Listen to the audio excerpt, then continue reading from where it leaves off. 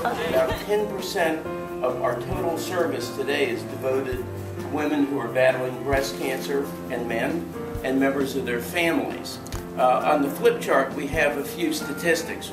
The Avon Foundation has given to us $2.8 million over the past 10 years, which has provided 660,000 meals for breast cancer survivors and family members, and we have served 1,340 people with support of Avon. It will be my second Avon walk, and I'm walking in memory of my mom who died from breast cancer.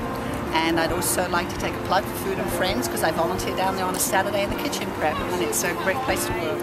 Why I wanted to volunteer with Andrea in terms of being a crew is because the support system to get people through something like this, and just how it makes you feel when you're just at that point where you're wondering, why am I doing this? And you have the people rallying you on and supporting you, and it just gets your adrenaline up and rushing, and you're just like, yeah, I know. You just remember what you're out here for.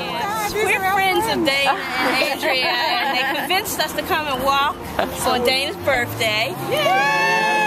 We actually learned a lot of information about the Avon Walk and Food and Friends, and we're very interested in volunteering. And maybe if not walking, maybe being part of the support network.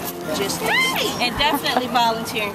So we've made a big commitment in Food and Friends, and Avon has made a big commitment to Food and Friends, and you're making all of this possible because with your feet and your fundraising and your good hearts, you're driving all of this activity at Food and Friends and for dozens of other beneficiaries in the Washington area and hundreds of breast cancer beneficiary organizations throughout the country.